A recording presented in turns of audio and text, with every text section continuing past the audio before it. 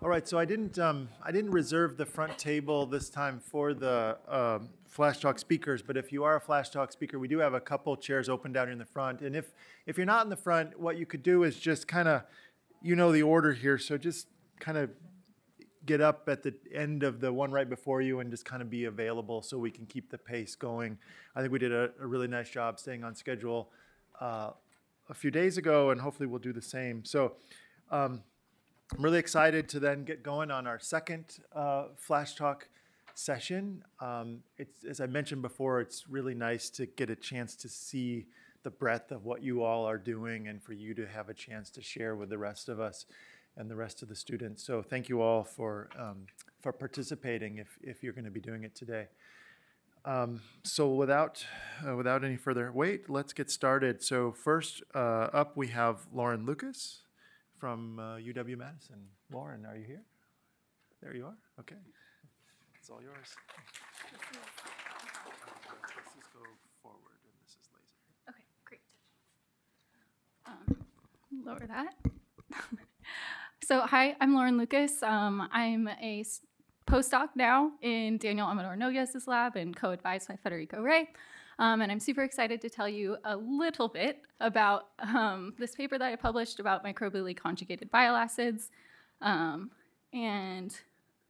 Okay, a lot of information. I'm going to go kind of left to right, top to bottom. So what do bile acids do? Bile acids are a major component of bile that's stored in the gallbladder and released after a meal. And it aids in lipid and fat absorption from your diet. But bile acids also get absorbed through the intestine, and they circulate throughout the body and interact with different hormone receptors and change host physiology. Things such as lipid and glucose metabolism, of course, and bile acid homeostasis, but also things you might not think about, like energy expenditure, immune response. I've even read itchiness can be related to bile acid metabolism. And so I'm just going to briefly cover the bile acid pathway.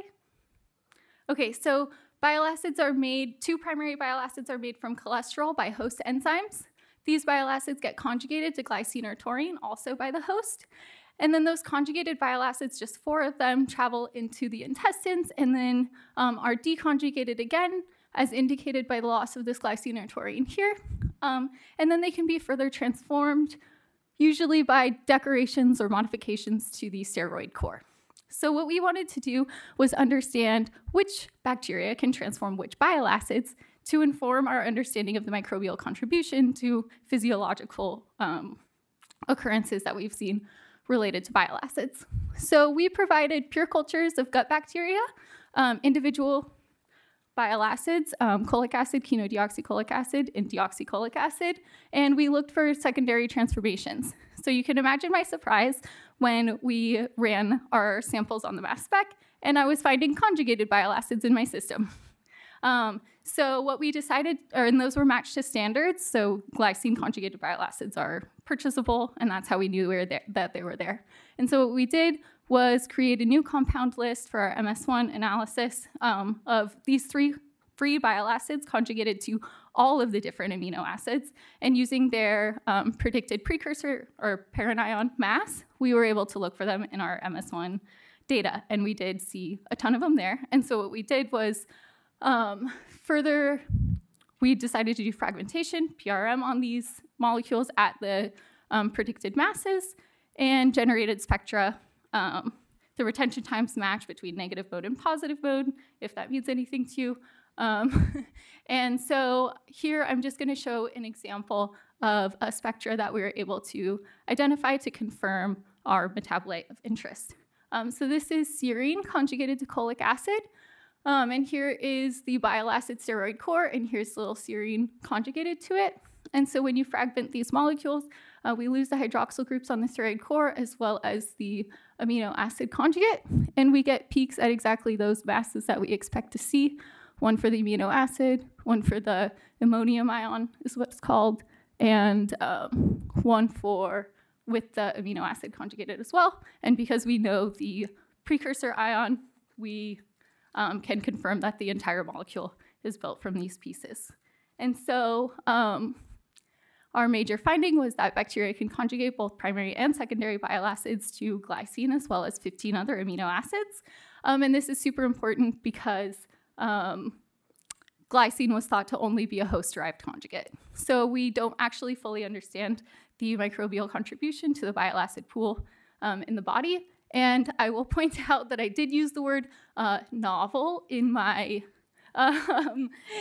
paper, not the title. And I didn't use the word dogma shifting, but people have since, and so now I'm confident in saying it's dogma shifting research.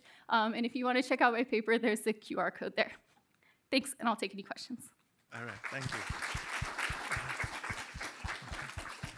We have time for a question or two.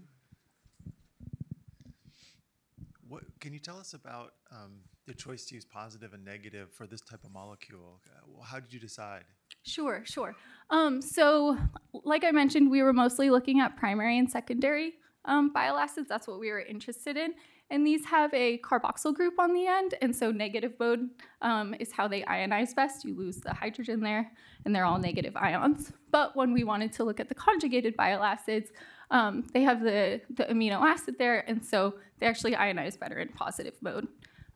We did a little test before we went straight to fragmentation to confirm that the retention times weren't shifted at all when we went from negative mode to positive mode.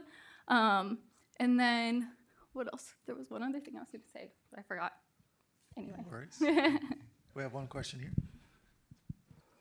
Are there any biological differences between germ-free and germ-full mice that you could relate this research to? As far as germ-free mice wouldn't have any of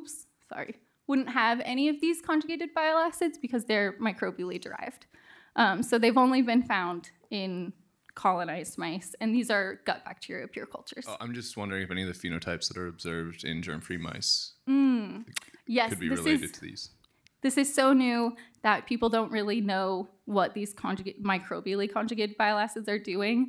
Lots of people are not convinced that they are circulating throughout the body. I've heard the theory that this is a way for bacteria to trap bile acids in the intestines. And I actually think it's a method for nutrient sequestration where they're conjugating an amino acid and then taking it back again too. All right, thank you so much. We could title that "Mass Spectrometry Method Shifts Dogmas." Yeah. All right. Okay, next speaker is Eric Moran from University of Minnesota. Go for it, Eric. Hello, everyone. My name is Eric Moran. I am a graduate student at the University of Minnesota working in Natalia Trochikova's group. Our group focuses on biomolecular changes that can occur through exposure. So this is my newest project that I've been working on. We are interested in the biomolecular changes that can occur upon smoke exposure. So why are we interested in this? I'm sure you've all heard the adage that if you smoke, you're going to get cancer. And while that's true in some cases, actually only 11 to 24% of smokers will get lung cancer in their lifetime. And though 90% of cases of lung cancer are attributable to smoking, therefore, we think that there are additional exposomic risk factors at play here. So the exposome, when we're thinking about this, what sort of exposures both externally and internally can we be subjected to? So internal being like your microbiome, your diet, and sort of where you live as well can affect that. So to look at this sort of difference, we're going to measure hemoglobin adducts. So the hemoglobin is a great protein to study because it bioaccumulates exposure over time. In addition, it's super abundant, really easy to obtain, and pretty easy to process. So for our experiments, what we're going to do is have blood obtained from smokers from a large multi-ethnic cohort, and then I will isolate the globin, perform a tryptic digestion, and spike it with a deuterium-labeled synthetic 11-mer internal standard. So this internal standard contains an internal lysine, which serves two functions, and it's deuterium labeled. So this will serve two functions, both as a control for our tryptic digestion, so observing this 11-mer converting to 7-mer, In addition, the deuterium will give us an internal standard to quantitate against. So then once we have that digest mixture with the internal standard, we can perform a targeted method to look at actual exposure levels. So in targeting the entire exposome, it's a little bit difficult to look at everything that's there. So our plan is to use an untargeted DDA method using a high-resolution Orbitrap and comparing the blood between smokers and non-smokers to see if we can find adducts that are differential between the two populations. In addition, we'd like to find some adducts that are common between them to do this kind of comparison. So we're still at work on that, making a list, but as a preliminary proof of concept, I've looked at several adducts which are well known in smoke. So these form from acrylamide, ethylene oxide, or different metabolites of butadiene. And I was able to observe a slight increase in the adducts in smokers as compared to non-smokers. Though you'll see here the differences are not significant, but that's likely due to the relatively small sample size that I have. So the future goal for this project then will be to expand our analysis to more adducts of interest and apply it to this very large sample size that we have. So that's going to require developing a really accurate and relatively quick method as well to be able to do this. So thank you for listening. Questions? Yes. The way you plotted that plot on number 2, so am I to read that 0.1% of all hemoglobin has an adduct even for non-smokers? Yes, this is correct. So most of these adducts will also be observed in non-smokers because they can form from endogenous exposure as well. These are not specific to smoking, but they're known to be elevated in smokers. Does that affect oxygen uptake for normal function for hemoglobin? I'm just wondering how I'm feeling today, versus other people. I'm not aware that it has a major effect on the actual function of the protein. This is at the N-terminus, and this, of course, doesn't consider all the other positions that these adducts can form, but... Anything else? All right, thank you, Eric.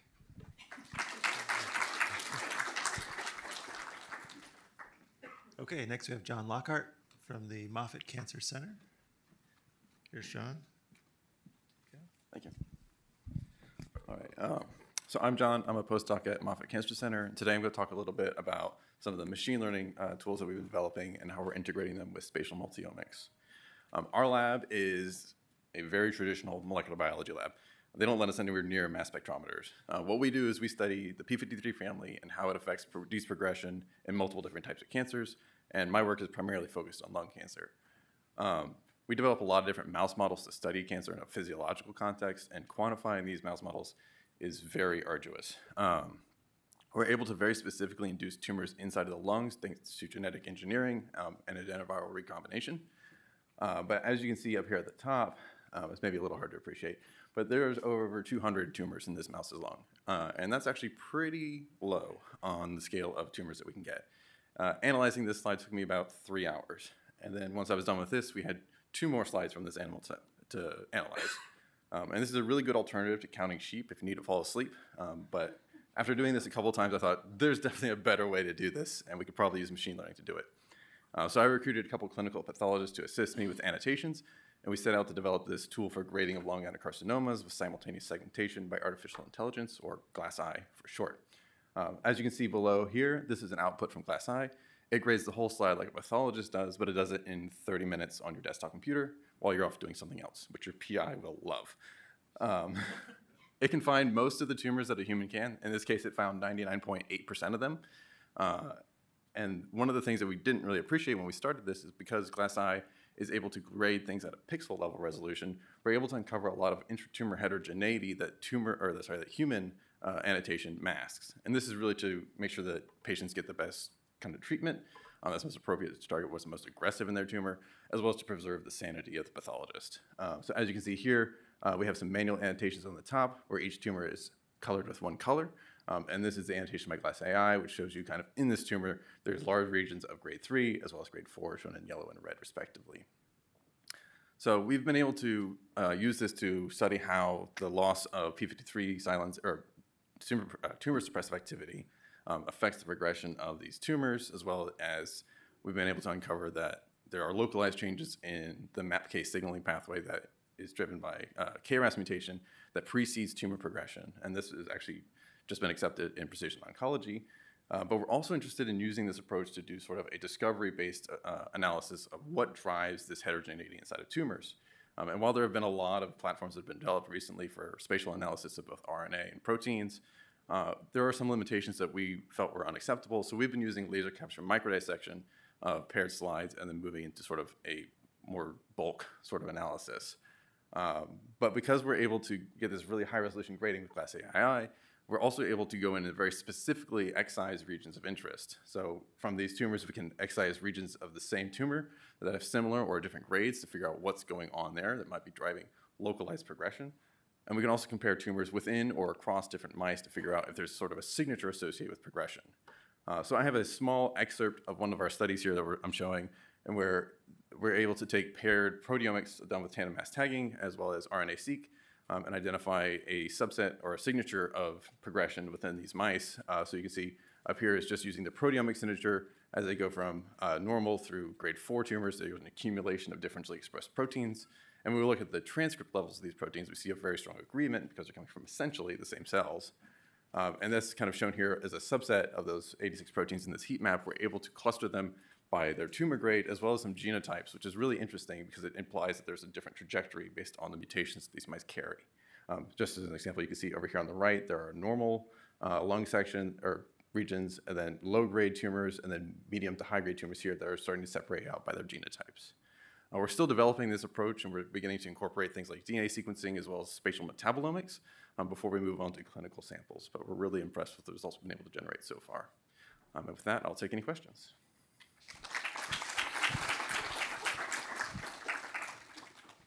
Okay, questions? Do you see one? Yeah. It is, yeah.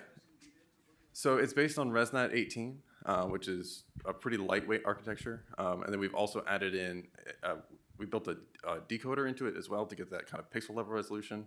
And then also included an Atrus convolution layer between the two in order to increase the spatial assimilation at the highest feature level.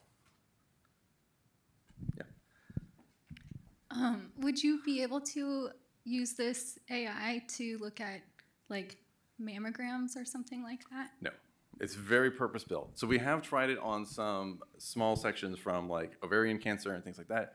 If they share a similar architecture and like carcinomas of various types, it does okay. It does actually really well across models. So we actually have a collaborator at Moffitt that works on naked mole rats and gives them lung cancer, and it does really well there. And it also works on humans, which have a slightly different grading scale, but the features that we use to assign those grades are sort of conserved between the grading scales we use in the mouse as well. But looking at another sort of imaging modality would not be applicable, yeah. One last question, if anybody has one. Okay, go ahead. So for metastasis, it would. It would pick out the cancer cells pretty well. What it would do with the rest of the tissue that's not lung tissue, I don't know. Because we're really training it to look specifically within lungs. There is a possibility of taking this as sort of a basic model and then building on top of it in future development that we could use to include a sort of non-specific class, so saying this is not the things we're looking at, so we're going to call that as just stroma, essentially, which is something we're exploring in other contexts outside of lung adenocarcinoma. All right, thank you. Yep.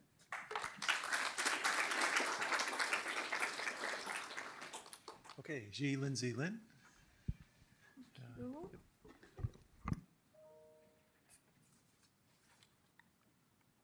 Cool. So hi everyone, my name is Lindsay and I'm a postdoc from Jim Wells Lab at UCSF. I guess I graduated from Christina Wu's lab at Harvard last year, and I have been working on the development of new proximity labeling methods in the Wells Lab since the, I guess, for the couple of months. So today I'm going to talk about some preliminary data using a high-resolution proximity labeling method to identify the protease substrates. So as many of you may know, like proteolysis is a major post-translational regulatory process. So researchers, including those from our labs, are very interested in knowing like a full list of the protease substrates.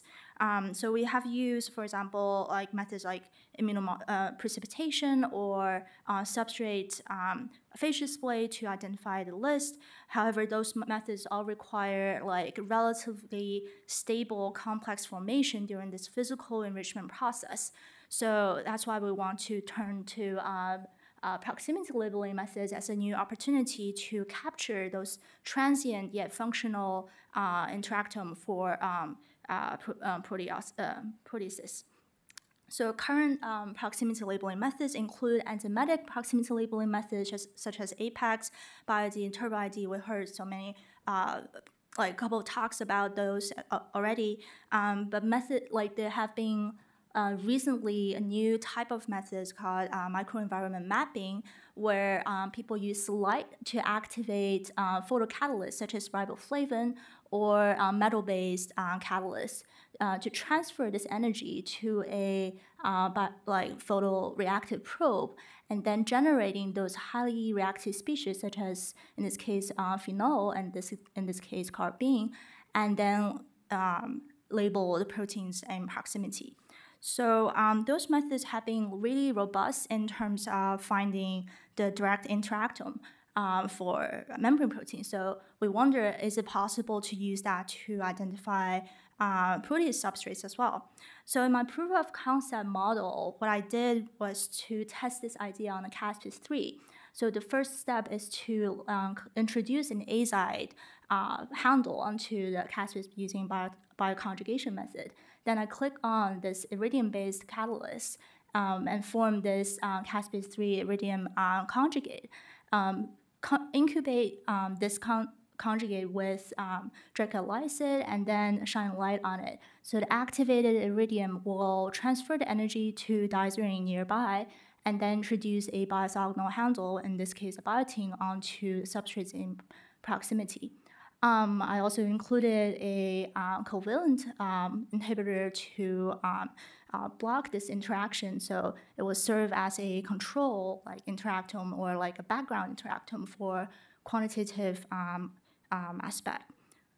So my preliminary results show that the caspase conjugated are still active, and I also did a Western blot analysis, and I see like enough proteins being biotinylated, and when using those samples for mass spec, I found 665 proteins at potential enriched hits. And I basically just compared this data set with previous data sets and found reasonable overlap. But right now I'm still like trying to look at those data sets more closely and try to answer all those questions as like, what are the known and unknown targets in this data set? And also, is it possible to identify some additional regulators in like modified version of this workflow? So I have some future directions of this project, including like, can we look at other proteases? And I'm also interested in other transient interactions or post-translational modifications or regulatory processes. So I think there will be a lot of things to do. I want to thank the Wells Lab, very amazing lab, and especially Jonathan and Jill, who gave me a lot of like input on this project. I can take any questions.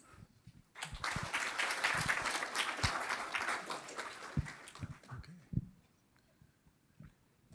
Go ahead, maybe just loud.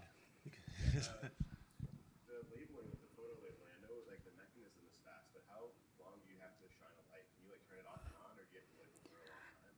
That's a very good question. So when Nick asked was like, how's the kinetics and how long do I really need to irradiate samples? So for this experiment, I need 5 minutes of normal LED light. I don't need even like high intensity light, whatever. And I did this like kinetic experiments, and people have done that too, just like what is reasonable. And I think like 2-3 minutes is already enough to basically have 100 micromole concentration of your probe, like fully convert. Yeah. Anything else? Yeah, go ahead. So when you add the small molecule inhibitor, you expect to identify what is substrate and what is not, based on the proximity being blocked, or the association being blocked? Yeah, so the question was like having a small molecule inhibitor, I guess what's the function of the small molecule inhibitor? Is that enough to actually block the proximity that I is see. necessary to cause the labeling? So the question I guess is like the small molecule, whether it's enough to block this interaction at all, and like would it give like not an ideal background? So that's a very interesting question. So right now, what we observed for all those hits, potential hits over there, is a case dependent. So we'll be looking at all those substrates that can compete off by this covalent inhibitor in specific. So you can imagine like there are mutants of caspase, for example, that are just like inactive or just not able to bind or whatever, and we can definitely do the same workflow on those to expand. Yeah. Anything else? Thank you so much. Thank you. Okay, we have Jessica Deutsch next. Here's Jessica. Thank you. So my name is Jessica, and I'm a graduate student in the GARG lab at Georgia Tech. I'm excited today to share with you a part of my research in which we leverage metabolomics to discover ecologically relevant coral-derived bacteria strains. So coral reefs are vital supporters of oceanic biodiversity as they host nearly a quarter of ocean life. Unfortunately, reefs are continually threatened by disease outbreaks such as stony coral tissue loss disease, or SCTLD, which first appeared in Florida reefs in 2014. Since then, SCTLD has spread to Florida and Caribbean reefs with devastating effects.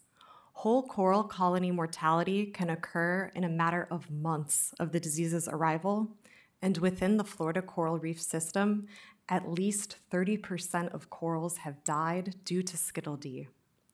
While the causative agent of this disease is unknown, it is hypothesized that bacteria are possible co-infectors, and fortunately, probiotic bacterial treatments have been successful in halting lesion progression. Stony corals partake in a variety of interactions with eukaryotic endosymbiotic algae and prokaryotic microbes. These relationships can be maintained through chemical crosstalk that occurs via metabolites.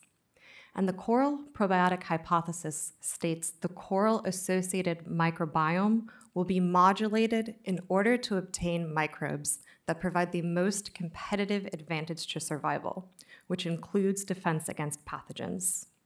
Rapid dereplication of metabolites is paramount towards understanding the relationships between coral and their microbiota, and includes identifying metabolites from pathogenic genera, since many of these bacteria are implicated in diseases like SCTLD.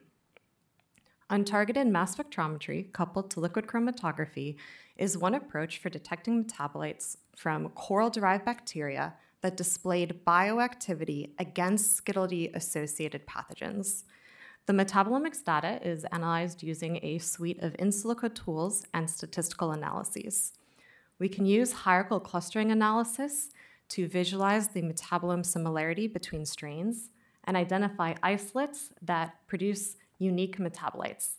Such isolates can be prioritized and tested as treatments for SCTLD.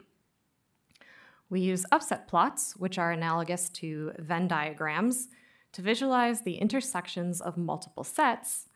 This allows us to visualize the metabolite feature distribution and identify isolates that are metabolically diverse.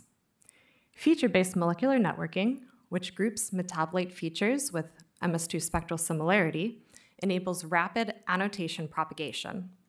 If a given metabolite feature is known, then we can use the shifts in mass to charge between the MS1 spectra and between fragment peaks in the MS2 spectra to propose additional compound identifications. The annotation of Andromede, which was proposed by the in silico tool mole discovery, provided insight into an ecologically relevant Vibrio coriolisticus strain. This strain was the most metabolically diverse of the Vibrio isolates in our study, and it was the only strain that displayed bioactivity against a Schittledy-associated Lessingeria species. The annotation of Andromede was also biologically relevant, as this is a known virulence factor from Pacific-derived Vibrio coriolisticus, and the presence of this metabolite in our Atlantic-derived Vibrio coriolisticus alerted us to the presence of this metabolite within our reefs.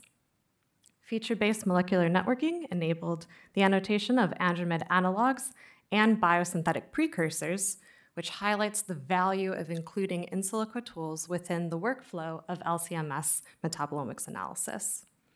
And so the data acquired on these coral-derived bacteria will continue to serve as a resource to enable insight into the relationships between coral and their microbiota. And as the in silico tools are further developed, we can continue to identify metabolites from these and other coral-derived strains in order to understand chemical-mediated communication in corals. So with that, thank you for your attention and happy to take any questions. I'll just start. I guess, is this particular disease new to the corals? Because I understood that corals were under attack, but I thought it was the warming temperature of the ocean, not necessarily disease. Or are they related?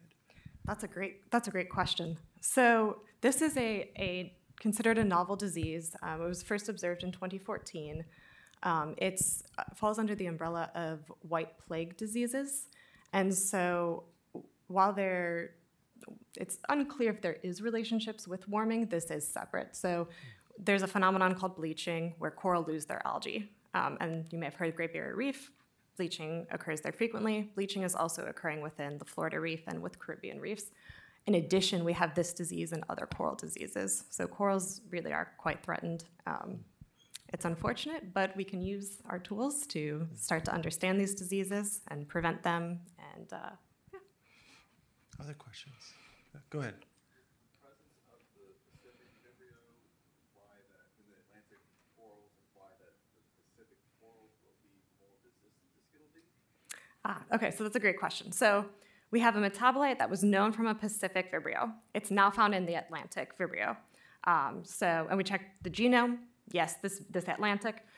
So this is a pathogen. Vibrio coriolisticus is considered a pathogen. Andromede as a virulence factor will make Vibrio coriolisticus more infectious. So it becomes a question of, well, is this particular strain associated with the disease? That's something that we have to identify. And then if it is associated with the disease, then the conclusion we draw is, well, it can make a virulence factor. So if this is involved, then the corals that host Vibrio coriolisticus that can produce Andromede, if that association occurs, then we would be more concerned.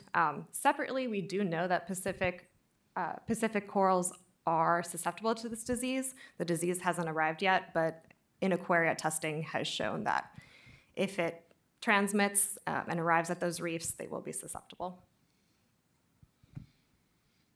One more. What would treatment look like for the corals once you identify what bacteria are helping cause these diseases? That's a great question. So we are currently using antibiotic treatments. We apply amoxicillin. The most common way is via a paste that adheres to the coral skeleton and tissue.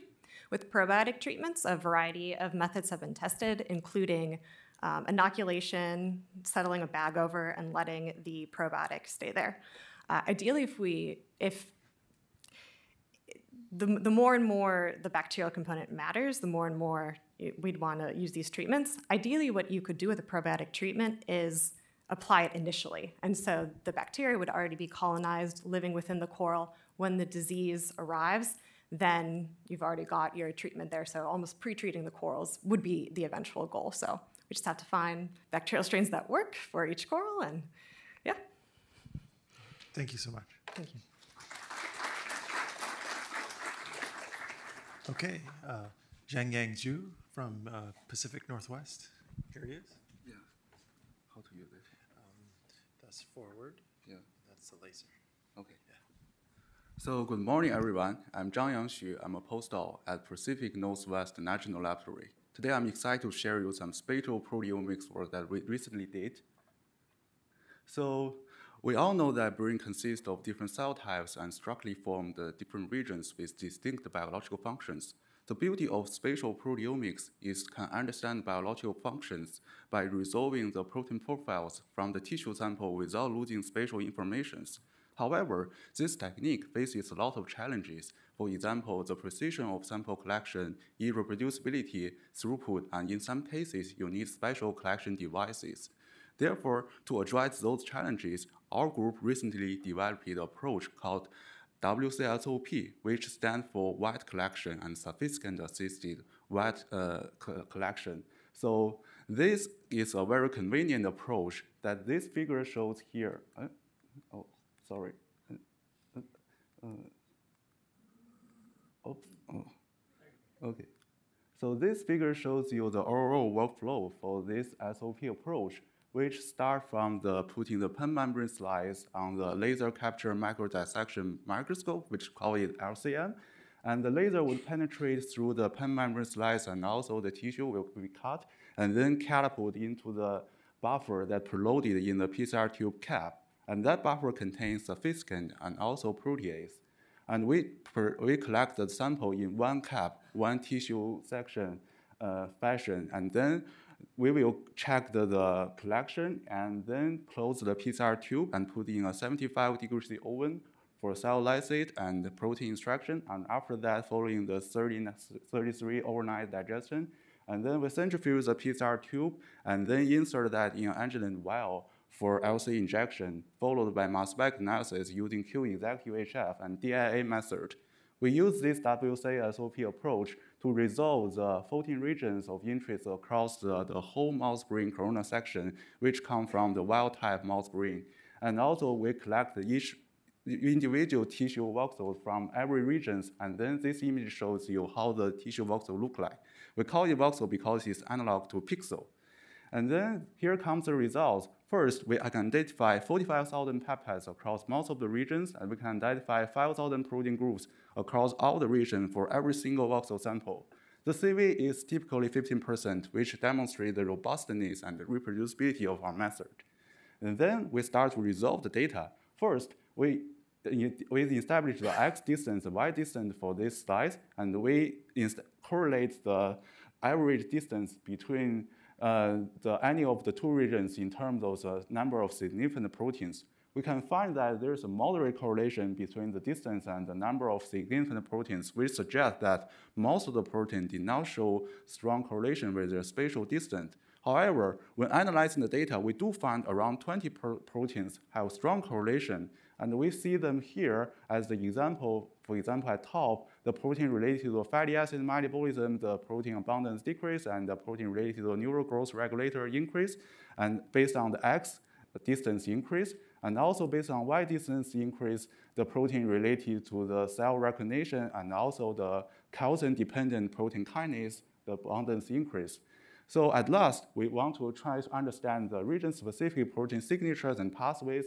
So we use a different method to analyze the data. We select the specific region and versus the rest of the 13, and then we generate this figure. We can see that for the HY region, which stands for the hypothalamus region, have the highest significant protein number with around 600, and the lowest lies to the FB region, which stands for the forebrain bundle area. And we use these significant protein numbers to do the enrichment analysis and merge them all together here. The yellow means no enrichment, and red and blue means strong and weak enrichment. We can see that horizontally, you can see some of the region only specific enriched the biological pathways. For example, the innate immune response related to the mucosa only enriched in the retrosplenal area. And this biological pathway is related to the dementia and Alzheimer's disease. And also some other biological processes are enriched in multiple regions, for example, RNA splicing and neural projection development. We can also see vertically the hypothalamus region and the hippocampus region are enriched a lot of shared biological processes, which indicate the similarities between these two regions in terms of the learning and memories. So in general, our approach can identify 5,000 protein groups at 200 by 200 micron with 10 micron thickness, which stands for 100 cells. And also we can find a moderate correlation along the distance and up to 600 region-specific protein signatures. This is just the overview of our work, and I'm stop here and happy to take your questions. Thank you.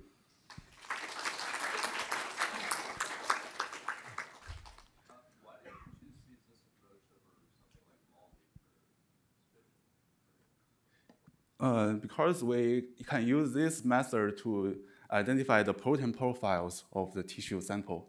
And MALDI, you can also do the imaging, and also, but the target you are limited. And for our approach, we can identify a lot of the potential markers for future imaging techniques like MALDI and others. So you can get more depth. Yes. Yeah. How much protein mass do you get out of one of these voxels when you do the extraction? Oh, that is a good question. That's the reason we list here 100 cells. Typically, one cell equals to around 100 to 150 picogram. So 100 cells equals to 10 nanogram, around that value. Okay, so it's still pretty small. Yes, small sample pressing. Impressive. Other questions? Go ahead. With the laser capture microdissection, do you worry about any adduct formation or fragmentation being caused by the laser on the edges of the tissue? Yes, we consider that a systematic error because we use the grid mode, and after the collection cutting, the laser will generate one pulse at the center of the tissue and catapult that. For every voxel, we use the same procedure, so all the voxels have this, so we consider that as a systematic error. Thank you. Anything else? Okay, thank you so much. Thank you. All right, next we have Kazuhiro Oki, Medical College of Wisconsin, just about an hour down the road that way. Welcome. Thank you for introduction. I'm Kazuhiro from MCW. So first of all, I would like to thank you, organizer, especially Dr. Josh Kuhn and his laboratory member, Laura, and then people present, lectures. I really enjoyed this summer school this week. I have learned a lot of stuff. Lipidomics, proteomics, glycoproteomics, metabolomics, such and such. So one thing I think they didn't mention is about glycolipid. So I'm gonna talk you a little bit background and explain why this molecule is important. So this is an image of a cell membrane which has a lipid bilayer with phospholipid, and then as we have learned, this protein can be glycosylated, and then glycolipid is here. So this is glycosphingolipid. This is basically ceramide linked to glycans. So ceramide is synthesized from the serine and pyrimidine-CoA making sphingoid and adding fatty acid and making ceramide. If this ceramide sent to ER, it's making glycosylated ceramide, and if sent to Golgi apparatus, while traveling Golgi compartment, this lipid making complex glycolipid, such as ganglioside or neutral glycolipid. So this GM3 synthase deficiency is caused by a mutation of ST3 gene. This enzyme catalyzes transferring this CMP sialic acid and sialic acid onto this lactoceramide and making this GM3 ganglioside. The patient usually lacks this enzyme activity and causing disrupting this ganglioside bypass pathway, resulting in the complete lack of this ganglioside. So this ganglioside molecule is enriched in the neuron or brain, and which take part in important role in the neurological functions. So patient with this GM3 synthase deficiency is originally identified in the Ohio Amish populations and causing Amish epilepsy syndrome, termed AES. So my group independently identified mutation of this enzyme, which is identified from African American sibling causing salt and pepper syndrome. These patients exhibit severe neurodegenerative disorders such as failure to thrive, seizure disorders, and vision loss, loss of hearing. And then these patients usually survival rate is approximately 20 years old. So what we did was, basically we took skin fibroblast, differentiate into IPS, and further differentiate into the neural cross cells. And they carried out comprehensive mass spec analysis, targeting profiling glycolipid, protein linked to glycans, as well as this nucleotide sugar component. So what you can see here is a TLC chromatogram, and this is a standard molecule, neutral glycolipid on ganglioside such and such, and this is the control. As you can see, usually iPS cells express neutral glycolipid. However, after differentiating into neural cross cells, it expresses more ganglioside molecules. So there's two mutations, but this is different location mutation in the ST3-GAL5 causing Amish-Eppler syndrome or salt and pepper syndrome. So if you look at these neutral glycolipid fractions, the profile is very similar to wild type. However, if you look at this acidic glycosphingolipid lipid fraction, specifically in this Amish-Eppler syndrome patient, you see increase of lactoceramide. Because if enzyme is not inactive, biosynthesis pathway is forward to making this lactoceramide. However, this increase of lactoceramide is not observed in the ST3 salt and pepper syndrome. Instead, we see increase of higher, more large size of glycolipid. So we identify this molecule by mass spec, which is basically this LC4 with extended polylactosamine elongations. So this is kind of difference between these two molecules. So this glycolipid is enriched with the lipid raft, and in the lipid raft, so there are out of signaling molecules enriched, such as G protein, SAC, protein kinase, or integrin, or such and such. Alteration of these glycolipids are changing these signaling pathways. In fact, we see alteration of phosphorylation of insulin receptor or EGFR or other molecules. And these changes specifically causing cell-specific apoptosis in this CM3 synthase deficiency. So we questioned what kind of cell surface proteins changed by mutation of these genes. So basically, what we applied was, since these proteins can be glycosylated, we synthesized butynated CMP sialic acid and added exogenous cell transferase, which is called ST6-GAL1, and making this glycoprotein and pull out because this has butynated. So this is STD space. As you can see, this molecule is kind of increased compared to wild type. This is kind of reduced. So we carried out in-depth digestion and identified, and we see a significant difference of lipid raft associated protein, while some molecules are decreased. So these changes may be associated with the pathophysiology of this DM3 synthase deficiency. So finally, what I want to talk is our cancer center is developing a new cancer research building, and we are currently recruiting faculty level candidate as well as a postdoc. If you have interest about working at the MCW, please let me know. Thank you. Thank you. Questions? Maybe you could elaborate. You're right. We didn't have a session on glycoanalysis. Maybe something we should think about adding next year. But for your analysis, I trust you're using a mass spectrometry. Yes, Can you tell us a little bit about your platform and how you use it for these molecules?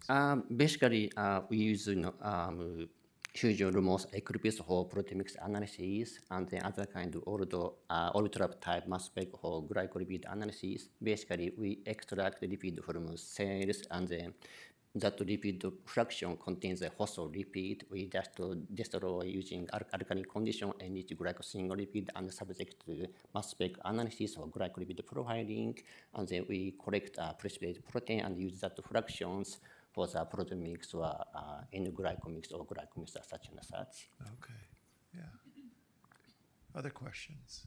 Yes, Nick. Do ligands and other VTMs like that affect lipid extraction, like where they partition into like organic versus aqueous? This method is a pretty established method a long time ago. We usually don't see altered glycosylation while doing sample processing, and maybe I can share my method with you if you are interested in doing such research. I think I saw a hand over here. That's a little bit related. That's one of the more difficult parts of working with glycans and mass specs. I know they're very variable. So, for example, glycoproteomics, you have such a bionic or glycofragger or such some data annotation software you can use. For glycosphingolipidomics, there's not such a semi-automated software which support. But few years back, when I got NIH grant, our group developed automated software which support the glycosphingolipid analysis, which is posted on my former workplace at CCRC, University of Georgia. If you have interest, I can provide you that website information. All right, thank you so much. Yeah, thank you. All right, our last flash talk of the conference, James Vitava, Mortgage Institute. So right upstairs. Green laser. All right, I'm excited to wrap up the flash talks, talking to you about my story, which is primarily just using mass spectrometry, a pretty common methods nowadays, to try and understand biology. And the biology in question here is neutrophil differentiation. So you differentiate billions of neutrophils every single day, and this is because they're cells with incredibly short half-lives. They have circulating half-lives of less than a day. They're an essential part of the innate immune system that's kind of been ignored for a while because of their short half-life. And there are now models that have been developed to study their differentiation in vitro, such as this HOXP8 immortalized progenitor cell line. So these are progenitor cells that are immortalized just with a HOXP8 oncogene expressed off of estradiol receptors. So when I remove estrogen from the media, these cells differentiate into neutrophils. And then I use a pretty basic workflow of a lipid extraction. I've done this with butanol, methanol, and a Folch extraction. Reverse phase chromatography, followed by top 5 tandem mass spectrometry, and then using Lipidex lipid identification developed in the Kuhn lab with the peak picking done in MZ-Mind2. And so when I do this, the 4th day of differentiation, you can clearly see that these differentiated almost neutrophils compared to the non-differentiated cells has a very distinct lipidome. And if I do an enrichment analysis on these cells, I find that the most enriched and changed or increased lipid species is sphingomyelin. And as you just heard about ceramide, sphingomyelin is a product of ceramide and the choline group from phosphatidylcholine. And so this choline group is transferred to ceramide by the enzymes SGMS1 and 2 to generate sphingomyelin and diacylglycerol as a side product. And there are small molecule inhibitors to inhibit this process. One of these is line 93. So I was curious, I see this huge enrichment in sphingomyelin. What happens if I stop this process using the small molecule inhibitor? And when I inhibit sphingomyelin synthase 1 and 2 with line 93, I can measure cell differentiation with these external cell markers, GR1 and CD11B. And I find that when inhibited, sphingomyelin synthase is inhibited, I see decreased cell differentiation or less GR1 expression. And this is indicative of immature neutrophils. And so I can integrate transcriptomic data sets into this. So there's people that have published transcriptomic data sets using these cells. And you can see that this increase in sphingomyelin is likely driven by a huge increase in sphingomyelin synthase 2 just 1 day into differentiation. Whereas sphingomyelin synthase 1 is not increased. So I can learn about the biology by integrating these transcriptomic data sets to find that this increase in sphingomyelin is probably driven by sphingomyelin synthase 2. And then furthermore, I can take a look at some human GWAS data sets that have been published recently, and I can find that sphingomyelin synthase 2 is located in a genetic loci that's significantly associated with human neutrophil counts. And so in the future, I want to, 1, investigate how these well-defined cellular signaling molecules in ceramide, sphingomyelin, and diacylglycerol can maybe affect this cell differentiation.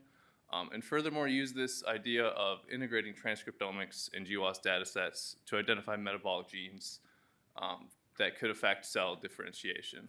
And so when I integrate these data sets, just looking at metabolism genes, so like transporters, enzymes, kinases, et cetera, there are 86 genes that are both upregulated at the transcriptomic level in these ER-HOX-PH cells, and are located within human genetic loci that are significantly associated with neutrophil counts. So the plans for the future are to use this as a guide to try and understand how metabolism supports neutrophil differentiation. And with that, I'll take any questions.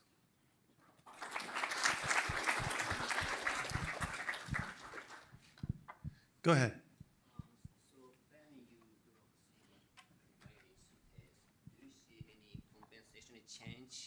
Like, you see so this is a fairly new project, and unfortunately our mass spec has not been operational for 2 months, so I don't know, and that's the most important next question. I also have genetic knockouts of spindle myelin synthase 1 and 2 that I'm starting to phenotype.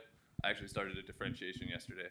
So this is very much an ongoing project, and yeah, those are the most important questions. One, I don't actually know if this is on target, but I can test that soon once the mass spec is back. And I have the genetic knockouts of single myelin synthase 1 and 2. Other questions? Okay, thank you.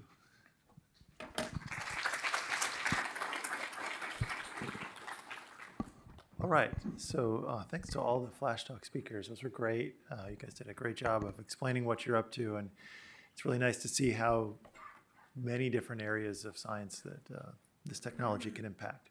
Okay, before we break for lunch, I just wanted to sort of set up the rest of the school. So you'll notice on the program, when we come back from lunch, we had, it says on the program, Technology Forum, something like this.